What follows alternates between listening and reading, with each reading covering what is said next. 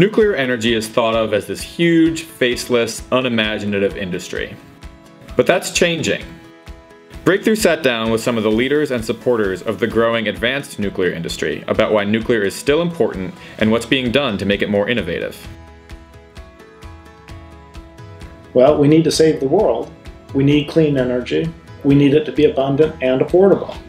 Nuclear has the wonderful luxury of being the sort of most concentrated energy source available to mankind now.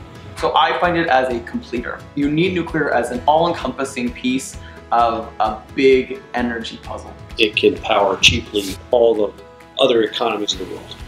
Energy especially, it's the biggest market in the world, and everyone needs it, and hopefully everyone can get it in a clean way. One of the most exciting things about this new crop of startups and innovators in nuclear is that they're young, often women, and they're attracted to this not because they want a 50-year career at a big company or a national lab, but because they want to solve problems in the world, because they care about humanity, they care about climate change, and they want to have big impacts.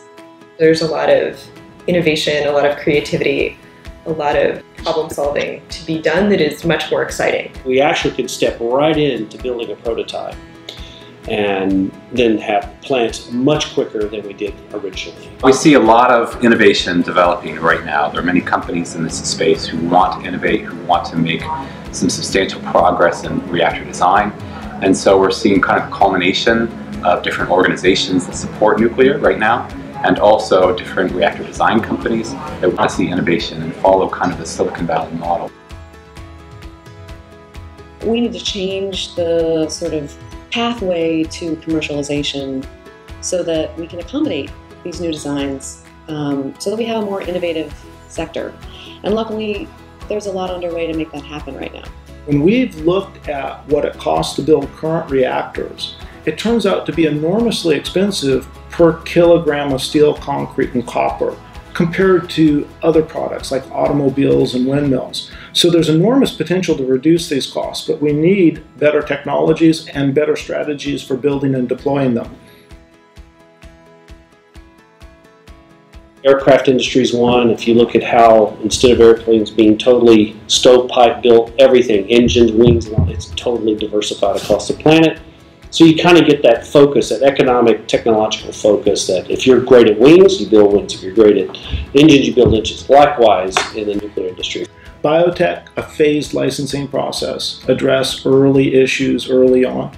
And then we've got commercial space launch. Look at SpaceX, a different model for how it is that you develop rockets that is very quick, efficient, and at SpaceX, the key thing that they do is that they iterate rapidly. So they build, test, and test. And it's much easier to do that if you're working with smaller reactors and if you're working with advanced reactors that use coolants like molten salts. Electric vehicles, for example. You have companies like Tesla where people are lining up to buy their cars that haven't even been built yet. And we need to get people that excited about nuclear energy. You look at the general tech industry, both software but also hardware. These are companies that are making innovations, and they're doing so rapidly by being able to test what it is that they want to deploy and then improve. This is just the beginning of a new conversation. There is unlikely to be a 21st century nuclear renaissance without first creating a 21st century nuclear industry. To learn more, read our report, How to Make Nuclear Innovative, at www.thebreakthrough.org.